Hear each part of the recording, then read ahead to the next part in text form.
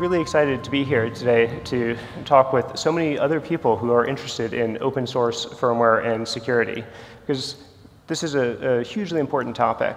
And I think what we don't, if we have Bluetooth, there we go. In order to have security, we need open firmware. That if we can't read and audit and build our own versions of our firmware, we can't have security. I also think open firmware will eventually win. If we can install our own firmware, we can out-innovate closed source systems, and we can make things that customers and users will want to use and want to install. In a lot of ways, this is analogous to the Unix wars of the 80s and 90s. There used to be so many Unixes out there that were closed source and proprietary, but there aren't very many of them left. The Linux and other open firmware, open Unixes, were able to be customized and tailored to what people needed. And that became what they demanded on their servers. And as a result, it became the dominant server operating system. I think this same dynamic is in play in our firmware as well. As I mentioned in the Linux boot talk at CCC earlier this year, that we can use Linux and its device drivers to build a more secure, more flexible, and more resilient firmware. And that, in turn, allows us to have more innovation and faster iteration and hopefully better adoption. But as Windows Snyder said in her Hack in the Box talk last year, no matter how much we try to reduce our risk, there are dependencies we cannot get rid of. And nobody does this alone. We are all in this together. And we depend on our hardware vendors and our OEMs to make it possible for us to build these open systems. And there's a lot of good news on that front. These vendors are really starting to engage with this open source community. Companies like Intel are sending their people to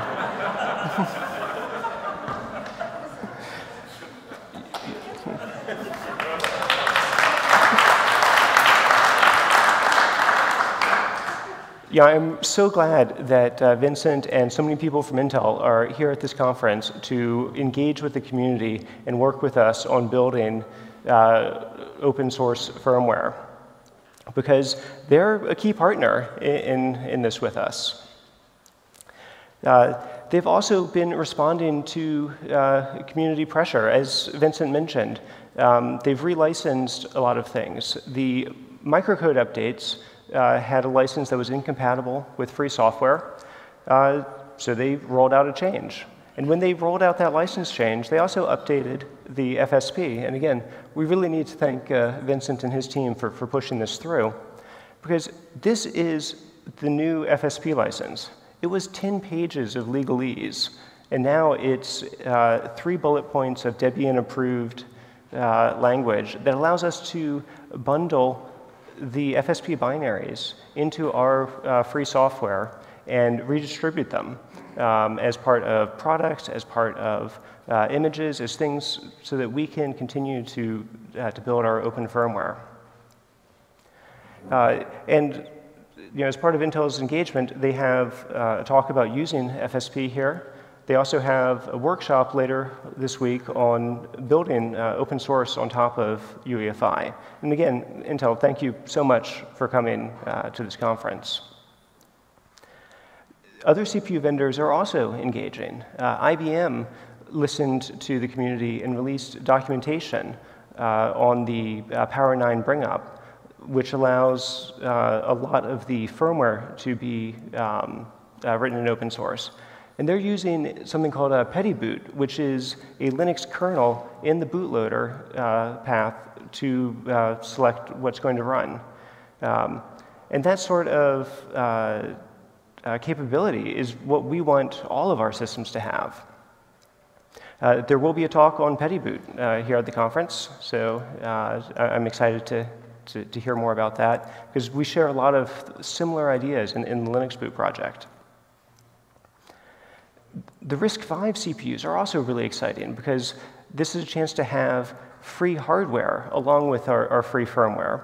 And the Sci5 company has released a Linux-capable SoC along with all the source for their bootloader. They've also worked with their silicon vendors to be able to release a lot of the documentation and for the memory controllers, allowing them to have a blob-free boot. And this is really exciting, and there are 2 talks on this topic later this week, one on the memory and one on using core boot with RISC-V. We also have larger consortiums starting to get involved. The Linux Foundation has adopted Linux Boot, as has the Open Compute project. At the recent Open Compute Summit, they introduced the Open System Firmware project, and Linux Boot is a key part of making this open hardware also have open firmware. We have 2 talks. Actually, we have a few more talks on Linux Boot. One immediately following this one, and then another one about deploying it at Facebook. And this is really exciting that open firmware is actually getting deployed in real-world systems.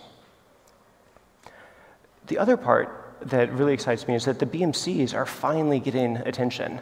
A few years ago, a BMC vendor told me they thought it wasn't sporting to go after BMC vulnerabilities because everybody knew they were insecure. And that's really bad when you consider how tightly coupled the BMC is into everything in the system. It has connections into basically every security critical component. There are projects to replace the closed source BMC firmware with open source. And there are not 1, not 2, but 3 talks on doing that this week. And this is really exciting that finally that piece is going to get opened as well. Companies are also starting to look at how do we move our roots of trust into hardware for more protection. Google has their Titan project. Microsoft has their Cerberus. Apple has their T2. HP has SureStart. And in the free firmware case, Purism's working with NitroKey to make a Linux boot or heads root of trust. Chromebooks have been a place that have been also innovating in the roots of trust. And there's a talk coming up later this afternoon about how the root of trust is also used for debugging, and which is great for being able to develop your free firmware. As someone who does a lot of vulnerability research, I'm also really excited that hardware attacks are finally in scope.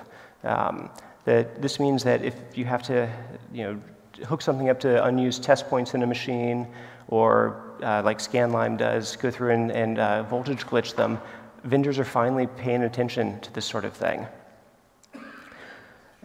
Also, old-fashioned attacks of rewriting the host firmware are being dealt with by things like Intel BootGuard, which allows the system to ensure that the firmware is unmodified before starting the CPU.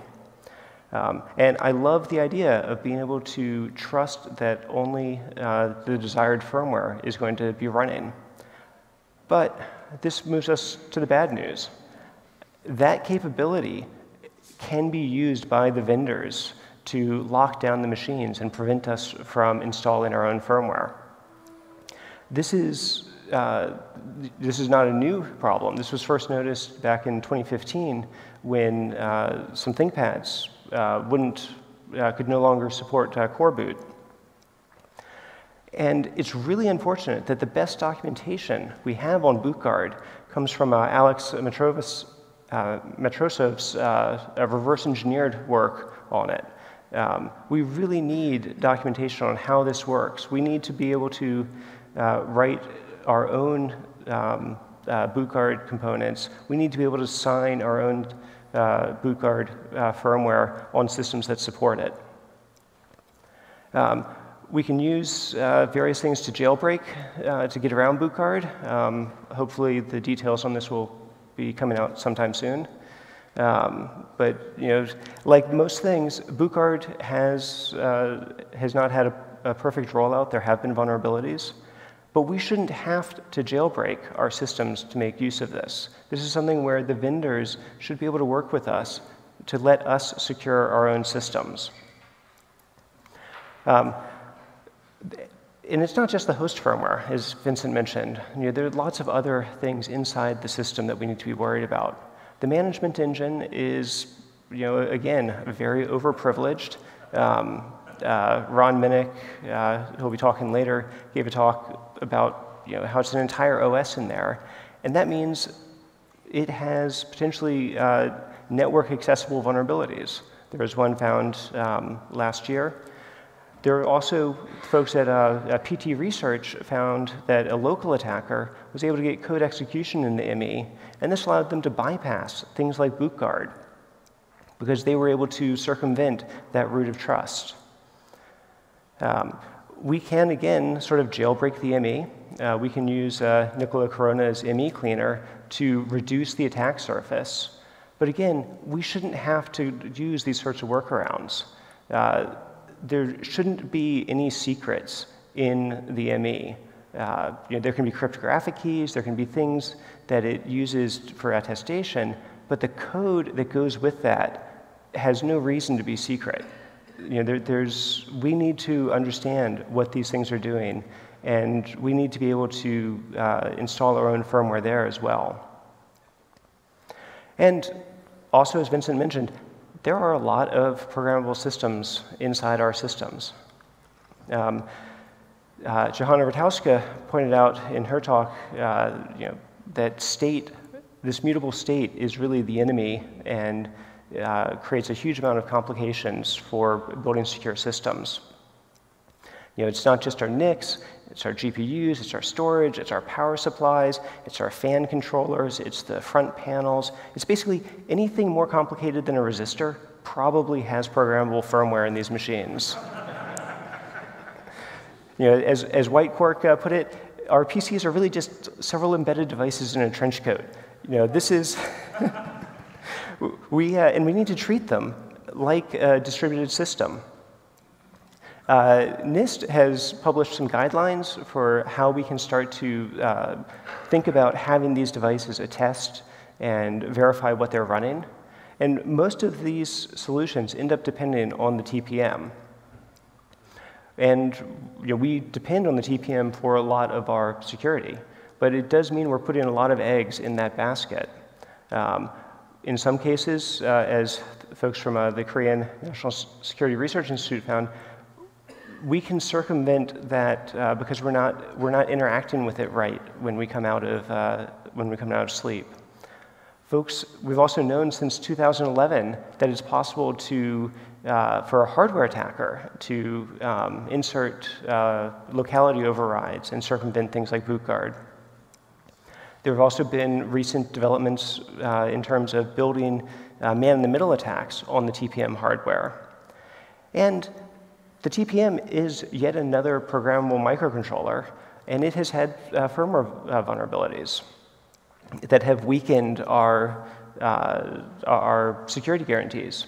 And this is worrisome that we can't see what's going on inside of it. We can't debug this sort of thing because it's closed. It is this closed source system.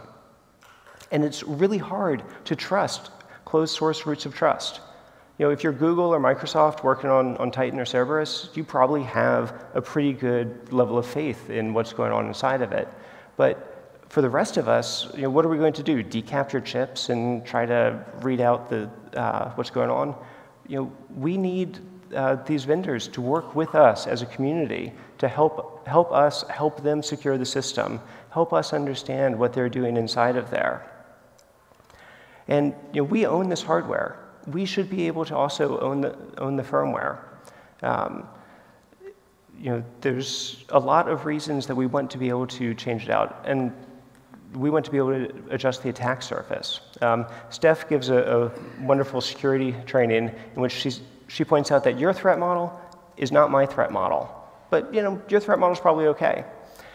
We all need to be able to tailor our systems to the specific threats that we face and the specific responses that we want to be able to do. It's very different if you have a high-touch, low-touch, or no-touch system. The responses are going to be different. Your laptop is going to need a different response than a lights-out server. And we need to be able to tailor the firmware to our specific threats. I really like what the Chromebooks have done, where they've found a nice balance with user freedom, that if you physically disassemble it, you can remove a write protect screw and overwrite the firmware. Android has a similar thing, where you can unlock the boot ROM and on some devices, and it notifies you that, hey, this machine is unlocked. But it gives you the user freedom to explore and try out different things. And that freedom to innovate is really one of the core things that we want to be able to do in this community. So we can take an idea like Matthew Garrett's TPM Top P and turn that into a piece of firmware that gets recommended for crossing international borders in a fairly short period of time. We can take Adrian Porterfeld's suggestion and actually do experiments and try to figure out how do we make the security usable. And this really goes back to the first freedom. As Solomon defined it, this is the freedom to change the firmware so that our computers compute the way we want them to. And in order to do that, we need documentation. We need to be able to control sign-in keys. We need to be able to work with our hardware vendors to be able to make these systems compute the way we want them to. And I really want to thank so many of the folks who are helping to sponsor the conference, that it's really exciting to see so many of the big vendors, especially the CPU vendors, as well as some of the folks who are deploying open source firmware at sort of the hyperscale. Because I think together we can really build a much better system. We can build a more secure system, more flexible, and a more resilient one. And again, I'm really glad that so many people are here and interested in this. And I'd love to either take any questions or also chat with you during the week. So thanks so much, and hope you all have a great OSFC.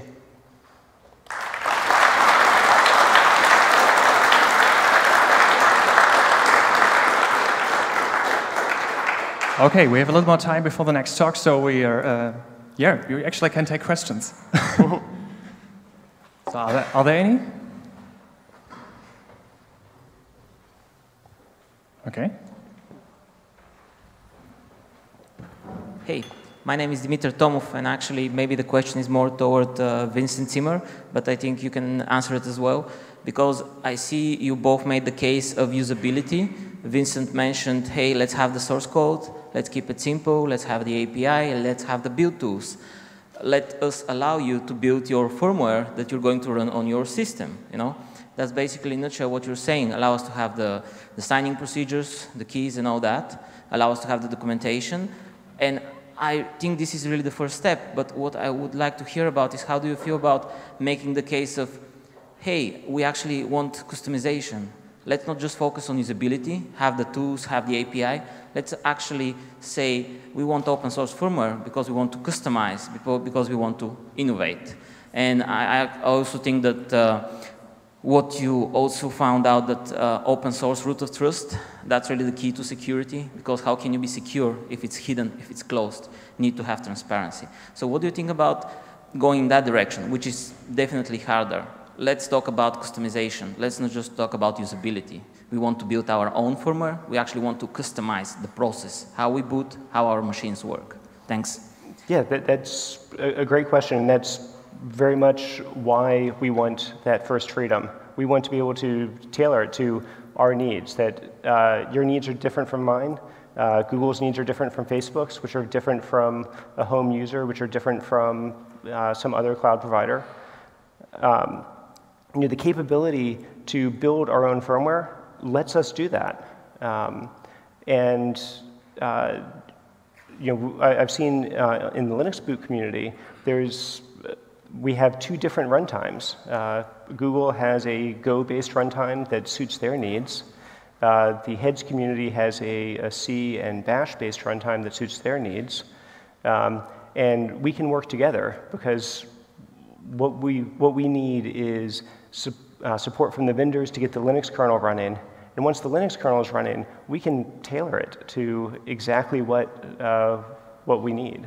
So I think the focus on customizability is very much at the forefront of this movement.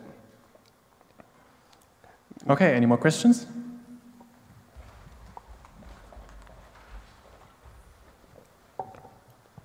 Hi, it was just a quick comment on Android. In most smartphones, the boot ROM will check the signature of the bootloader. And what you were referring to was when the bootloader checks the signature of the OS, user can usually talk to the bootloader to disable that, so to load your own OS, but you usually cannot replace the bootloader. That's true. The code that's displaying that message, obviously, is much more difficult to replace. On some phones you can do it, but on a lot of ROMs you're stuck with the original.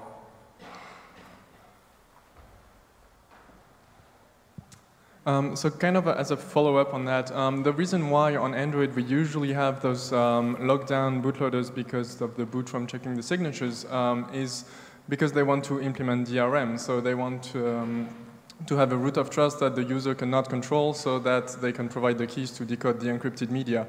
How do you think we can walk around in this situation? Because it's very unlikely that the majors are going to be fine with allowing this use case for users if it means that they can no longer lock down the media. So that's a great question about how do we work with folks that want to know that the software that's running is unmodified, that that they can trust it in some way. And I think attestation has had somewhat of a bad reputation in the free software community because it typically gets associated with DRM. But I think we can use attestation for good. Like TPM-TOTP is basically having the firmware attest to us that it has been unmodified. And I don't think there's a problem with having having a movie studio say they only want to run on to stream their content to an unmodified player. And with a good root of trust, you should be able to do that sort of attestation. It should be able to tell the server this is what is running, and cryptographically sign that quote. Using something like bootguard in measured boot mode has a similar sort of effect, that as long as the system knows that the hash of the firmware that was executed, you can make later decisions about do you trust that hash or do you not trust that hash. So I think it's compatible. We can have both attestation and free software, and if we need to lock things down for media companies, that's a choice that the users can make. It's as long as it's in the hands of the user, that's fine.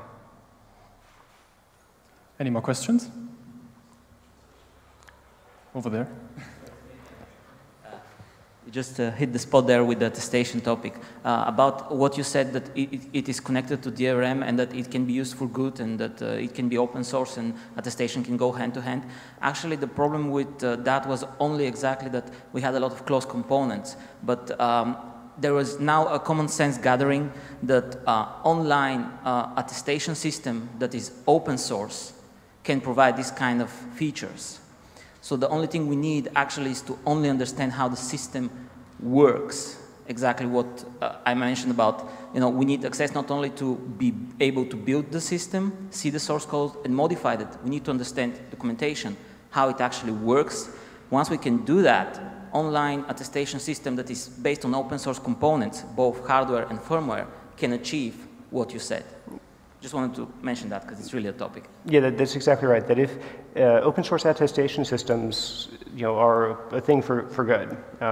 MIT and Boston University's Mass Open Cloud project is using attestation to be able to attest that the firmware in a cloud node is unmodified, the configuration is unmodified. So when they hand it over to a tenant, the tenant can verify that, that the cloud provider is not trying to subvert the security guarantees. And that exact same sort of guarantee can then be extended to the users of that system. So I think, yeah, attestation built on open components where we know what's going into it, where we know what we are trusting and why we're trusting it, is absolutely a good thing to have. Okay, we have time for 2 more questions.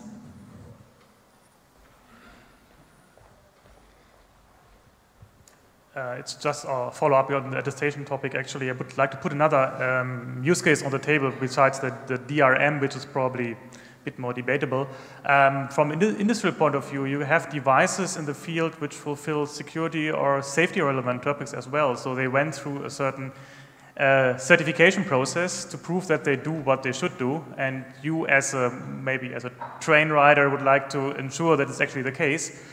So we also need to rely on the authenticity or the integrity of the firmware being run, while we still like, as an open source redistributor, like to fulfill the license compliance. So that the challenge is actually to be able to lock down the device to a specific function without locking down the software on the device to take the users away the freedom to change it. I mean, normally our users won't change the firmware because they have different things to do, like running a train, than changing the hardware. But still, the license has to be fulfilled.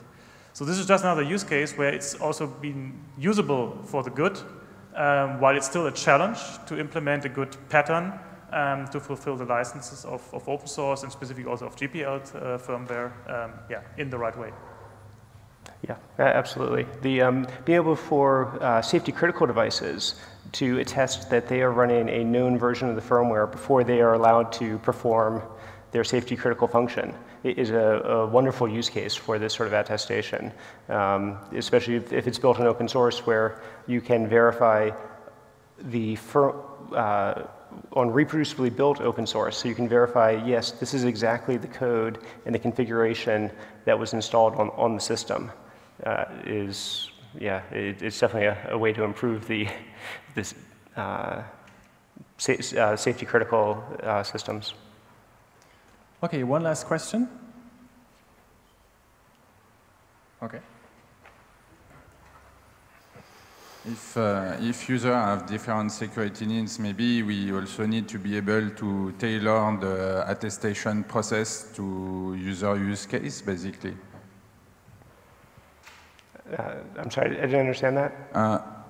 If users have like different security needs, different threat models, and so on, maybe we also need to be able to customize the attestation process, like what is displayed to the user, how it works, and so on. Right, right. And being able to trust what's being displayed on the computer screen is very difficult. In introducing TPM Top P, Matthew Garrett showed a mock-up where the system asked for a password. You typed in the password, and then it displayed a fake kernel panic. And he pointed out that malware that does this would be almost undetectable because we've all seen random kernel panics trying to mount disks. So having protected displays or some way to know that you could trust it becomes a key part. Dino from Square suggested that our phones actually should start to serve more as these sort of trusted display terminals for a lot of this, and TPM Top P takes that uses that. Okay, thank you very much. Give it up once again for Trammell Hudson. Thank you all.